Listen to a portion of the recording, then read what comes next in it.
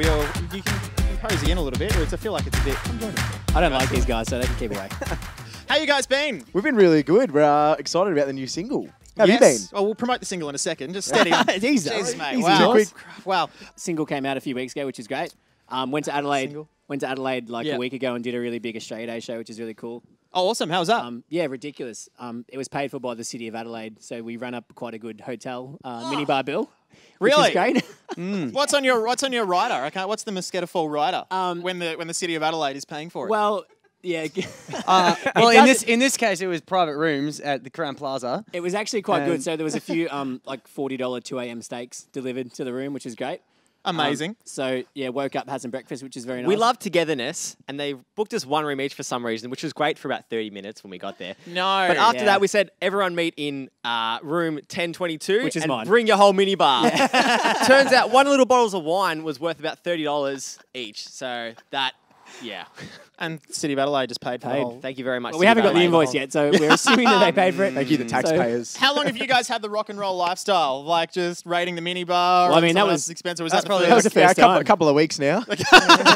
What's it like being a boy band today? Do you guys consider yourself a boy band? Is that a label you guys use? Or because you're a band consisting of boys? I guess we kind of see boy bands as all guys that sing and no instruments. No, okay. I guess we are a band made up of boys, but yeah, I think it's kind of different ways that we've built ourselves. Like boy bands just kind of like dropped in and they do all this awesome stuff straight away. Whereas like the last 3-4 years, we've kind of like built ourselves from the ground up. I think what qualifies you guys have got boy band hair. Yeah. Do you guys think you've got boy band hair? Definitely have boy band hair. Yeah, you've got long hair, Molly. Well, you've got right up. I got a fresh cut today, but You got a yeah. So Of course you did. You probably get one every week, at least. Any tips? How do you how does someone like myself? I try to do the quiff thing, but I think you're pulling it off, Keegs. You're really I was going to say, looking sharp, man. I didn't want to. I was going to ask you for tips, but I guess if you're putting it back on me, Do you guys get together and discuss the hairstyle? Like, Yeah, we do. We'll have a meeting. I mean, you sit down, you're like, okay, let's write a song, let's work on the next album, and let's discuss what the hair's going to be. Who's going to take this hair? We don't write songs. We're a boy band. They just give them to us, and then we just talk about hair. Well, let's talk about writing songs. Let's talk about the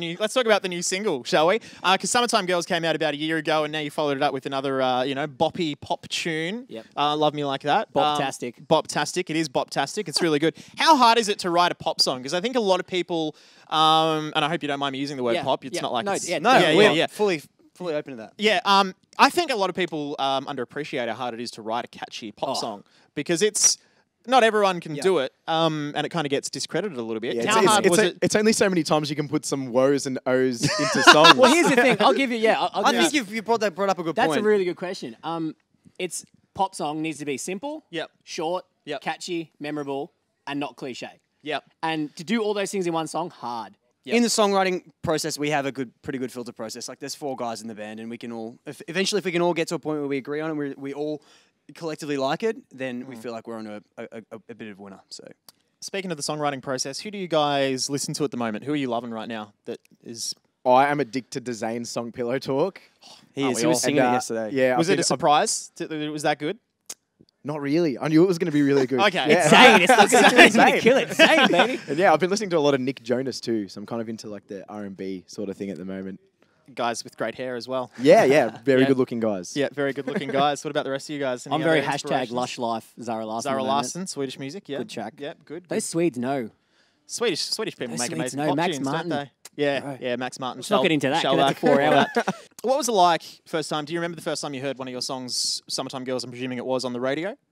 And what that was like? Yeah, we were actually in the Universal building in Sydney in their conference room, all laying down on Twitter, just like talking to heaps of fans. Like Twitter was going nuts. So it was kind of cool, and yeah, it was very exciting to finally have a song that's actually gotten onto the radio without us kind of trying to push it onto the radio, I guess. Yeah, you got people for that now. Yeah, people do that for us. Yeah, we got our people. We got our people. People and fans, I think, Hi, welcome back to the video. Our cameraman Christian Hull just had to change the battery of the camera. The guy who did the hilarious Vine about Melbourne weather. Okay, so because I went out to get a burrito before instead of doing prep for this interview. Fair enough. Understandable. Yeah, I decided to just get your fans to tweet me some questions to ask you guys. So they prepared the interview, not you. Yeah, everything I've asked you up to this point has been written by other people. I don't know who you are. What's the Masketta Fall? Zane. Coldplay. Pillow talk out now. Justin. Bianca_White. This is a good one. Best Mario Kart player out of you, and what characters do you play? Oh, we've opened something. I think obviously Toad's the best character, right? No, who's the best out of us? Best player. Well, or the best out of us. Okay, so first of all, who do you all play? Yeah. If you're playing Mario Kart, who do each of One you at a play? time? Yep. Yeah. Yoshi. I like to take Toad. If Toad unavailable, I will take Peach because also very lightweight and aerodynamic. Yeah. And attractive? And she's gorgeous. So Toad and Peach is Or attractive, Peach. is that what you're saying? Yes. Favorite flavor of ice cream. Says a lot about a person. I'm a very outspoken cookies and cream advocate. Okay. Just answer chocolate. I don't know none of your fancy stuff, mate. Well, mate. Chocolate.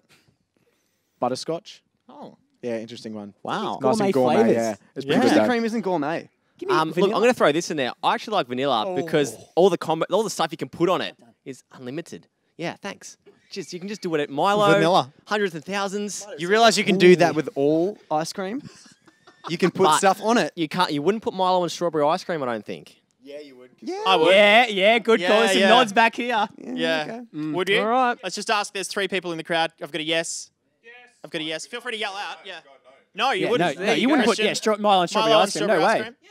Okay, 2 yeses. you would. The You'll make yeses me have sick. it. Tay Choc Slice says the last. Speaking of ice cream. It's got to be fake. There's a theme. definitely Legit. fake. Last time you broke the law.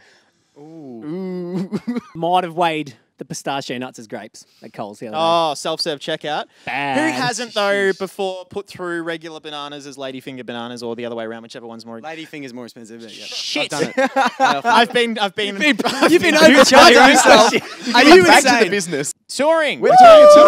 What do we got? So, April 2nd for Melbourne. We're playing at the Meat Market in North Melbourne. Very sexual. The Meat Market is not a strip club. April 6th, we're playing at the Old Museum in Brisbane, and April 9th, we're playing in Sydney at the Oxford Arts Factory. And what are you guys bringing to the tour? Is there anything we can expect? Just fun. Just a lot of fun. A lot of fun. No, we like to put a lot of effort into our shows and put a lot of energy and like fun inclusiveness to all of Yes, our fans. Keegs, So, there yeah, will it's, be very nudity. fun. Okay. No, look, I didn't say that. I you didn't either. I didn't either. Okay. And on that note, can't wait to see you guys, and thank you for coming in, Masketta Fall. Thanks for having you. us. Thank you. Thank you. And I'll get some thank yous. Come on, love me like that.